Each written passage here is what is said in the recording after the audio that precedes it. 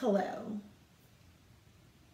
to all of my nursing students, all of my pharmacology lovers, welcome. Welcome to Miss Williams' Pharmacology Chapter 8. Okay, now we're just going to say welcome to Chapter 8, and let me tell you what we're going to discuss. We're going to discuss some anti-tuberculosis medications. They're called some anti-tubercular medications and some antifungal medications, okay? We're going to really work through this. This one right here is, not as involved, but I need you to pay close attention, all right? So let's start. So let's first start off by talking about what is tuberculosis, all right? So tuberculosis is a highly communicable disease. It is caused by Mycobacterium tuberculosis, and TB is spread by aerosol transmissions, which transfer bacteria-filled droplets through the air when the person with active TB laughs, coughs, sneezes, sings, whistles, anything that anything that's going, okay, that's how them droplets get out. Okay, when inhaled, the bacteria multiply freely when they reach a susceptible site in the lungs, like the bronchi and the alveoli, and form a primary TB lesion, which is a small, inflamed pocket of bacteria. And the white blood cells and exudate will increase and follow. The lesions is surrounded by more white blood cells that cause a response known as pneumonitis. During the time, many people who have an intact immune system develop immunity to the TB organism, and further growth of bacteria is controlled by confining it to the primary lesions. They usually resolve, leaving little or no residual bacteria, and they may show on a chest x-ray as a scar. The immune response develops between 2 and 10 weeks after the first infection with a TB organism and can be detected by positive reactions to an intradermal TB skin test. A skin test is positive when a reddened area of 10 millimeters or more, that is much harder than the surrounding area of soft tissue, which we call induration, forms around the injection site. So let me explain that just a little bit. You know how when you go get a TB test done, right? And then they put the medication just a little bit under the skin, right? And then it gets that little bubble. What they're going to wait for when they come back to read it is if it has grown, if it is reddened, or if it has a different textile feel from the surrounding skin. Now, I put a little form on here so that you guys can see how the TB infection moves and what all of the portions are. Now, once TB is in the blood, it can spread throughout the body and it can damage many organs. It is, when it starts spreading really badly, a disorder that is known as the miliary TB. Now, a person infected with TB that is progressing beyond the initial stage cannot spread the disease to others until they have some active symptoms. Active TB is diagnosed by a chest x-ray, blood assay to test for the TB organism, and a sputum culture will be done. Now, let's talk about some types of medications or drugs for tuberculosis. Now, even with initial improvement, drug therapy must continue for at least 6 months to control the disease. Because TB organisms are very slow growing, many common antibacterial drugs are not effective in controlling or killing it. There are variations of these first-line drugs along with other drug types that are used when the patient either does not tolerate the standard first-line therapy or is infected with TB that is drug resistant. The risk for TB transmission is reduced after an infectious person has received the first-line anti-TB drug therapy for 2 to 3 weeks and the clinical improvement occurs. Current first-line therapies for TB includes isoniazides, rifampicins, promazines, and ethambutol in different combinations and in different schedules. To control TB, this depends on the strict adherence to the drug therapy that the client is. Now let's talk about how these medications work. Now, when you have bactericides versus bacteriostatics for treating these meds, bactericides will kill the bacteria and bacteriostatics only suppress bacterial growth. Remember that because you need your immune system to work for bacteriostatics. Remember we spoke about that a little bit earlier. It's depending on the drug concentration within an infected site and the susceptibility of the organism. Iosides, these works by inhibiting several enzymes that are important to microbacterial metabolism and reproduction. It is able to inhibit these enzymes even when TB is dormant, which means in the active state. Most often it is given as an oral drug, but can be given as an IV or an IM injection as well.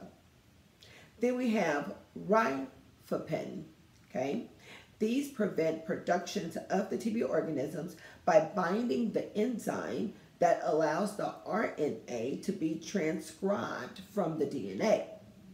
Without this particular enzyme, the TB cannot make the protein that it needs to reproduce. Then we have promazines. This has an unknown mechanism of an action that does reduce the pH of the intercellular fluid of white blood cells in which the TB bacillus would live, all right? The lower pH inhibits the TB from reproducing. It is most effective in the early stages of the TB disease. Then we have ethambutol. Now, this suppresses the reproduction of TB bacteria by an unknown mechanism. Again, it is only bacteriostatic and must be used in combination with any other TB drug. Now, there is a new TB drug that is called Serturo. And this is a combination of a couple of medications that is approved to use with 4 standard lines of anti-tuberculosis drugs. When the disease has some degree of resistance to INH and RIF, that we want to use the Serturo. Now let's talk about what are some of the intended effects of what we want to happen. And then what are some of the side effects of what could happen when you're taking these particular medications.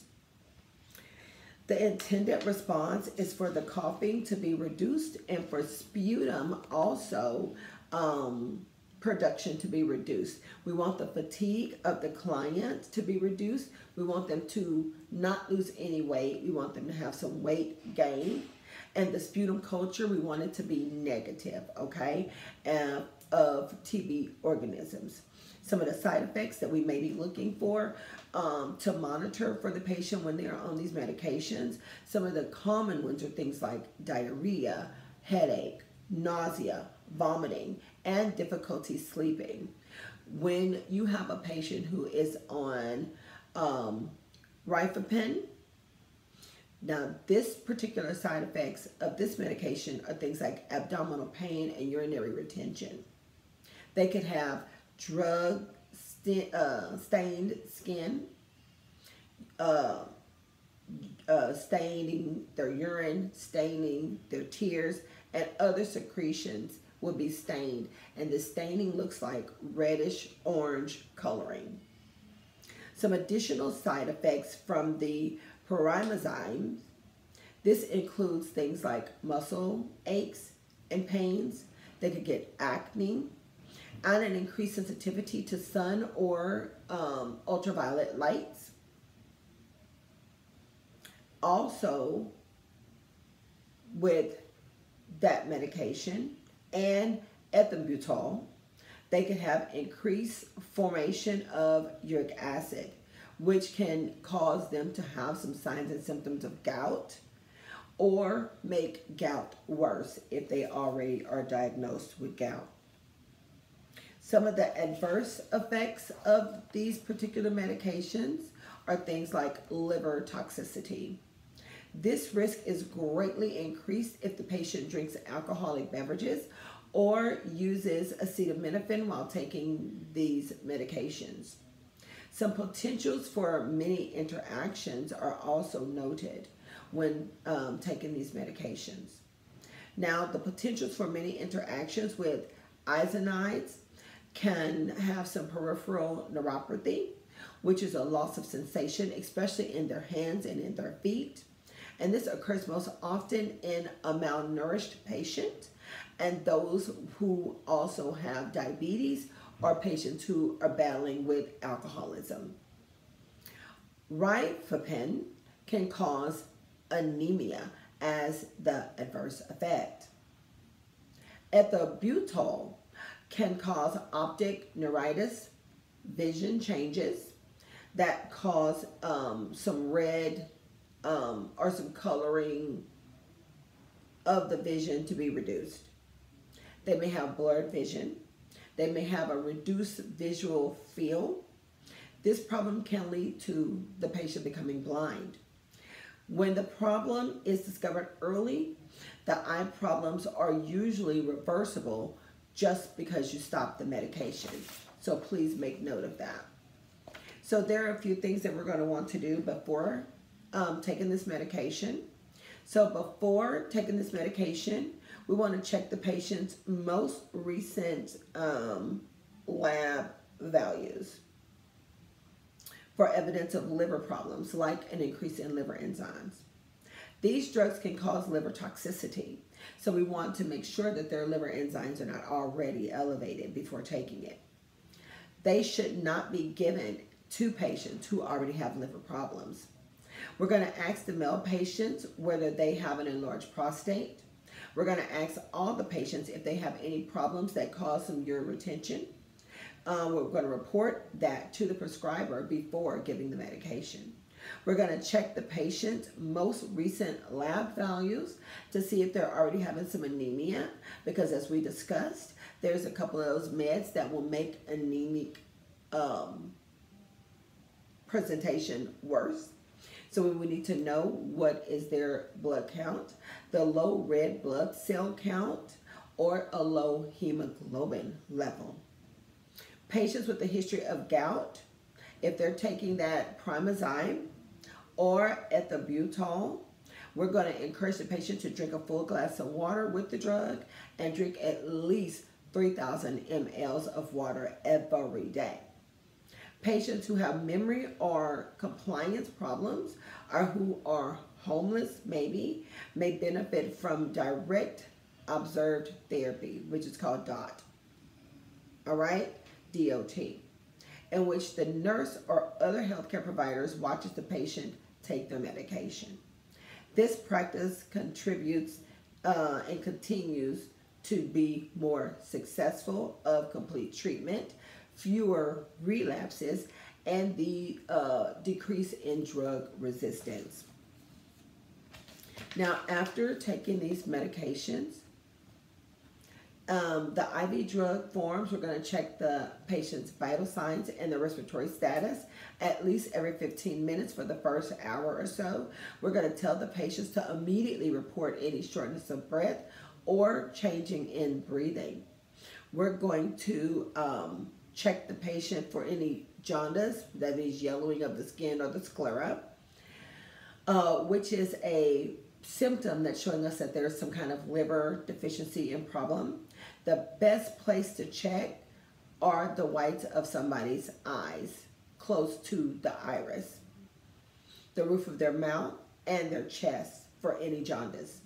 If the patient is diabetic, we're going to check their blood glucose levels for more frequently and assess fasting blood glucose levels and levels of their hemoglobin A1C whenever they are ordered. So we need to make sure that the patient is maintaining their appointments and keeping with orders. We're going to report any higher than normal blood levels to the prescriber for adjustments in the dosages for some anti-diabetic drugs. At each visit, we're going to ask the patient about numbness, tingling, or any pain in their hands or in their feet for some neuropathy going on. We're going to use monofilaments to check for the patient's peripheral neuropathy. We also, after giving these medications, we're going to check their INO. If the patient's urine output is 1,000 mLs less than he or she is drinking, or if some other symptoms of urinary retention are noted, are present, like a enlarged bladder, like a lower abdominal pain, we're going to notify the provider right away. We're going to urge the patient to drink plenty of water throughout the day and night after they are receiving the medications, and ask about any pain in their joints or swelling in their joints, especially around the big toe, the foot, the ankle, because then that will signal what signs and symptoms of some gout. And we're going to check for swelling. Now, here are some of the teaching points when giving these particular meds. We want to teach the patient to keep a supply of the medication that is prescribed on hand at all times. We want to remind them that this disease is usually no longer contagious after drugs have been taken for 2 to 3 consecutive weeks. That means no pauses, no I forgot my meds, that kind of stuff. 2 to 3 consecutive weeks, they are no longer contagious. And when we note clinical improvement is seen also, will signal improvement.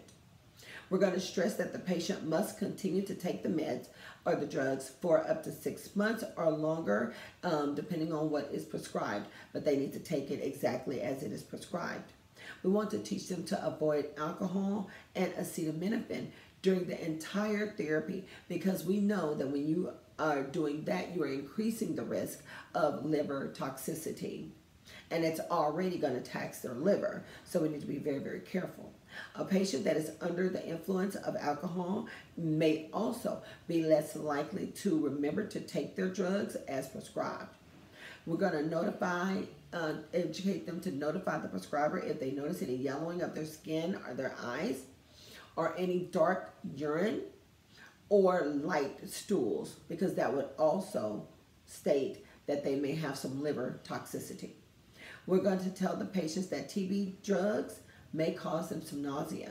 So to help to prevent that, we're going to suggest that they take their daily dose at bedtime. If the diabetic checks their blood glucose levels as often as prescribed, we need to notify the prescriber if their level is out of target range. So we need to educate the client on what their target range is, like just refresh them on that, and then teach them if it's outside of that, they need to let their prescriber know. And any adjustments to anti-diabetic drug dosages or schedule of the drug type may be needed. We're going to also teach them that if they are taking isoniazides, this can raise their blood pressure to a dangerous level. when they are also taking things like too much caffeine. So like coffee and tea or chocolate and sodas, things with caffeine in it. If they're taking rifampin, this drug can stain their urine, their skin, and other secretions. So we need to educate them on that so that doesn't freak them out. If you end up with something, reddish orange staining from your face, from your tears and stuff like that, you would want to have a heads up on what's going on with that. And that it will resolve within a few weeks after they stop the drug, but that is what's going to happen. That's what that is. And that soft contact lenses will be permanently stained if they are on that medication. We want to educate them to drink at least 8 ounces of water when taking the drug, and then increase the intake to at least 3 liters of water every day. Drink throughout the day, and at least 1 glass of water during the night. We want to teach them to wear protective clothing, a hat, sunscreen, anything like that to protect their skin when they're going outside in the sunlight. If they're taking ethambutol, we want to educate them to notify their prescriber immediately if any changes in the vision is noted, and they should always follow up with an ophthalmologist. We're going to warn the patients to tell us all of their healthcare providers that, and to tell everybody who's taking care of them that they are taking their first line drugs of TB because of potential drug interaction. So if they are educating all of their caregivers on what they're taking, then we can decrease any by chance drug interactions. Now, the lifespan considerations are these. For pediatric patients, infants and children of any age who have active TB should take the first line anti-TB drugs with the exception of ethambutol. Okay? The dosages are the same for larger adolescents and children as adults. All right? For pregnancy and lactating women, the consideration is that they are approved for treatment of active TB. We must, though, closely monitor the liver function while they're pregnant and after. Also, that the first line of active TB drugs appear in their breast milk. So when possible, breastfeeding should be avoided. And our lifespan considerations for the older adult is that they're already at risk for liver toxicity, so it's just going to make their risk higher. Older adults may have some degree of a cataract formation in one or both eyes, so this condition makes visual assessment of the optic neuritis even more difficult. Now let's move on and talk about fungal infections. So we're going to start off by saying, what is a fungal infection, right? So a fungal infection is a simple organism with one or more cells, such as yeast, mold, and mushrooms, that are produced by spores, and it has cells that are walled and can either live peacefully with humans or infect humans and cause diseases. Fungi live in places that are normally moist and dark. There are more than 100,000 different types of fungi. Some are very harmless and not completely removed by using things like bathing. And without treatment, fungal infections remain and can become widespread, especially in people who have some immune systems that are impaired or are not as healthy.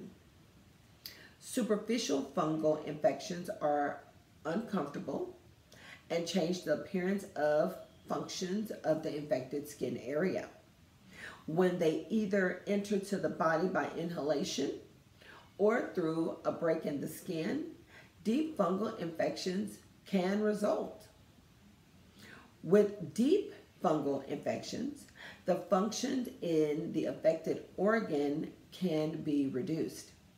The organ can also be destroyed. I have a slide that shows you the site of what it looks like for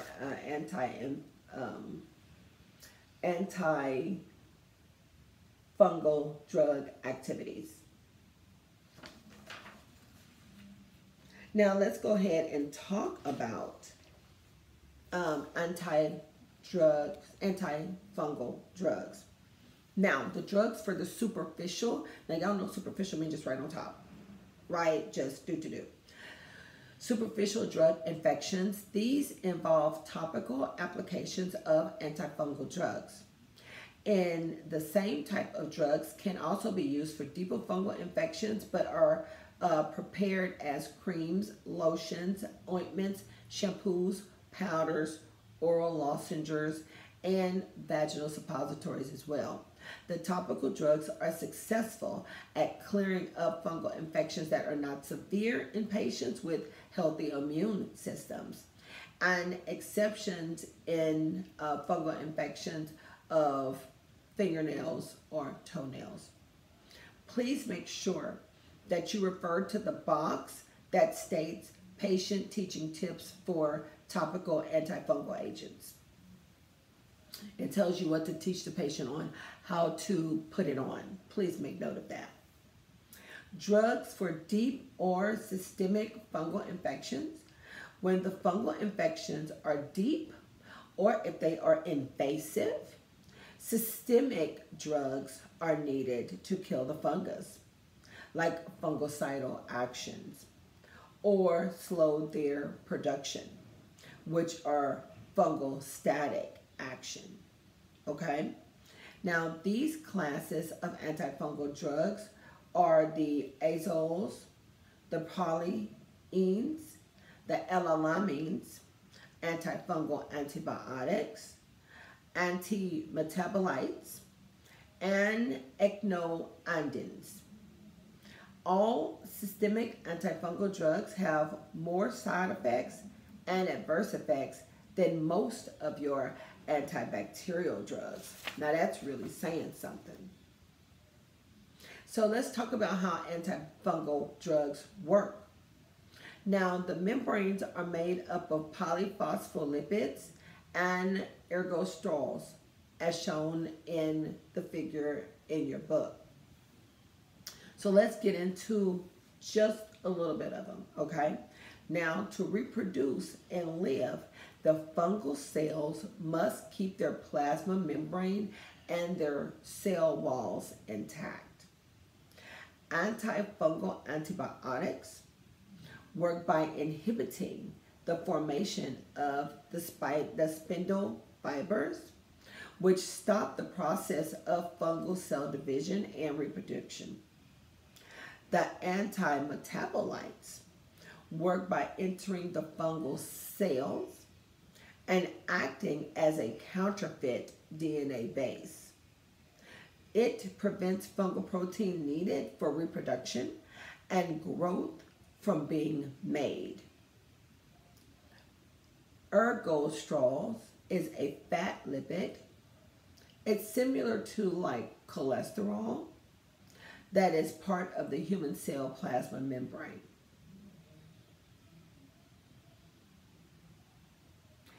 Also,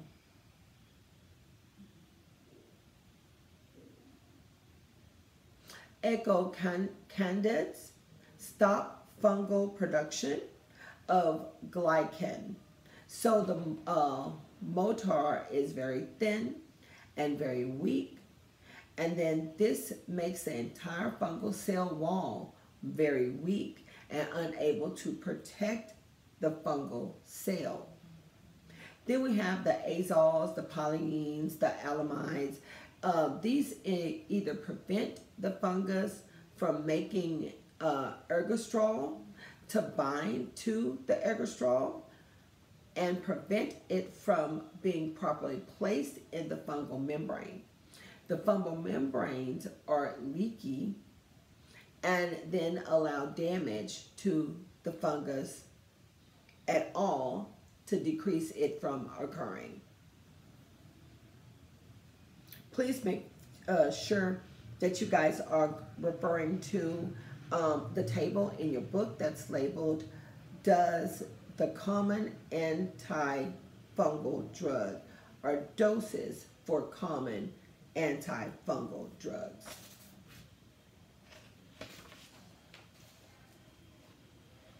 Now, what are our intended responses and side effects and adverse effects of these medications? So what we want to happen is that we want to eradicate the infection. We want to have normal functioning of the tissue and organs.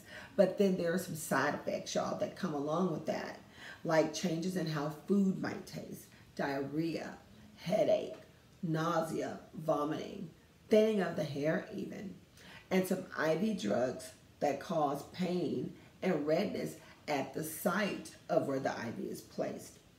Some adverse effects are things like anemia, liver toxicity, hypokalemia, severe rashes, abdominal discomfort, abnormal heart rhythms, reduced kidney function, and they also could get that Stevens-Johnson syndrome. Now, antifungals have many interactions. Like the azoles, in higher dosages, they can cause heart dysrhythmias. And those echinocandins can increase the rate of clot formation, which could make somebody get more blood clots. Now, before giving any antifungal medication, there are several things that you need to do as the nurse. You need to check their lab work to see if they're already anemic, to see if they already have some liver toxicity problems. You want to check the patient's current lab work, especially blood urea nitrogen, like their BUN, and some serum creatinine levels to see what's going on with their kidneys and if they have any kidney impairment already. You're going to check and recheck the exact dose that you're supposed to be giving them to be administered each time you give the medication. You must do all your medication checks.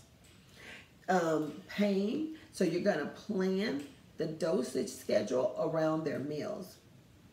Do not take this with any grapefruit juice or things like that. And you must limit intake to no more than 24 ounces of that type of juice a day. But don't take it with it at all. Also, before giving, it should not be given with any drugs that reduce gastric acids, such as a proton pump inhibitor or a histamine blocker, because this drug is activated by stomach acids, all right? We're gonna test dose of amphotericin B. This should be given 1 milligram IV over 20 to 30 minutes. Because of the risk of an allergic reaction, we're going to do the test dose. Usually the first dose of amphotericin B is much smaller than the daily dose, and the peritoneal dose must be used as soon as it is mixed, or it is not going to be, it's going to be unstable.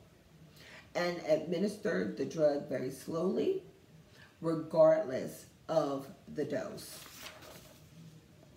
After giving these medications, first, if it's given through the IV, we're going to do a dose check, and then we're going to check the patient every 15 minutes after giving it for any signs of symptoms of allergic reaction. So we're going to be looking for things like hives and pain at the site, or hives at the site. Their blood pressure is going down. They may have some rapid or irregular pulse rates or some angioedema. Your first response is to stop any more of the drug from entering into the patient if you notice these types of problems. So you want to stop the IV administration. We're going to check their skin every shift. We're going to ask the patient if they are itchy or have any skin changes and things like that. We're going to check the patient daily for any problems or signs and symptoms of liver problems. We're going to check the patient's apical pulse for about a whole minute, at least twice a day. We're going to make sure we document that and document that if we notice any changes of their heart rate and rhythm and express it to their prescriber. We're going to check the patient's laboratory values, especially their white blood cell count, their red blood cell count, and their platelets, and the blood hematocrit and hemoglobin. We want to check their BUN, their creatinine, and potassium levels every time they are taken. We're going to examine their input and their output every day to determine if their urine output is within 500 mLs of the total fluid that they intook. We're going to notify the prescriber if any of their blood counts are low, if any of their labs look irregular. Okay, so now with if they're taking terbinafine and flucysteine, we're going to check the patient every shift, documented if we note any signs of any new infections. With echocardins, we're going to check the patient's calves and document those every day for any signs and symptoms of DVTs, deep vein thrombosis. If the client is on amphotericin B, we're going to check the patient's blood pressure at least every hour while they are on the drug or while the drug is being infused in the patient. We're going to watch for any signs and symptoms of shock and things like some hypotension or their O2 stat is less than 90%. We're going to make sure that they don't have any rapid heart rate or rapid and shallow breathing or any decreased urine output or changes in their level of consciousness. If these occur, we're going to call RRT, so that is the rapid response team, right away, and we're going to notify the prescriber. So some expected side effects after IV amphotericins may include things like chills or fever or headaches or rigorous. They may have some flushing, some hypotension, some nausea, and some vomiting. But we need to monitor and check for these things and document. Now, when we are teaching our patients about these antifungal medications, we want to warn these patients that taking these antifungal drugs to tell other healthcare providers that they are on it, that they are taking them because of the such high rate of drug interaction that they could get from taking any other medication.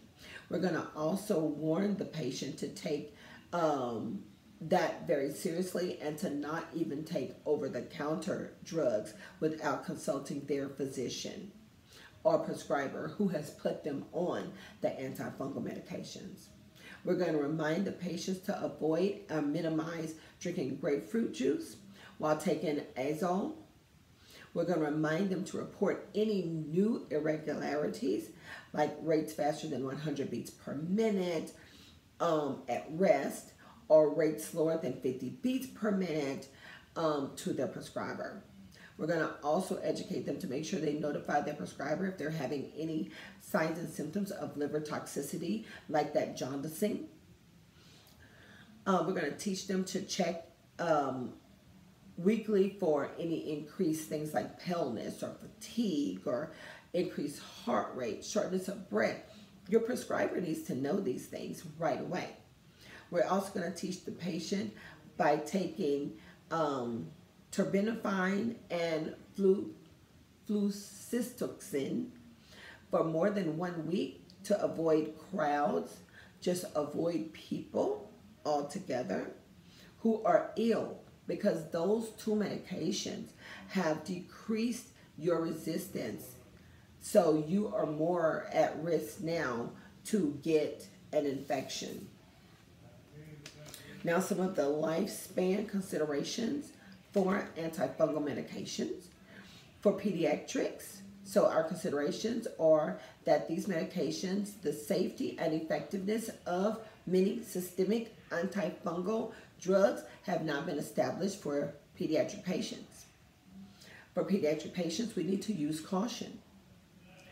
Terbinafine is prescribed for things like ringworm or for scalp as granules to be sprinkled or a spoonful of pudding or other soft non-acidic foods. They must swallow entire spoonful without chewing. Now, the considerations for pregnancy and lactation is that it is not recommended during pregnancy unless infection is a serious or life-threatening. And then also we know that there is a fungal medication called grisofulvin that has a very high likelihood of increasing the risk of fetal birth defects and fetal damage and should not be taken during a woman's pregnancy. For older adults, they may develop some neurologic reactions more often than the younger clients. And these reactions include abnormal thinking.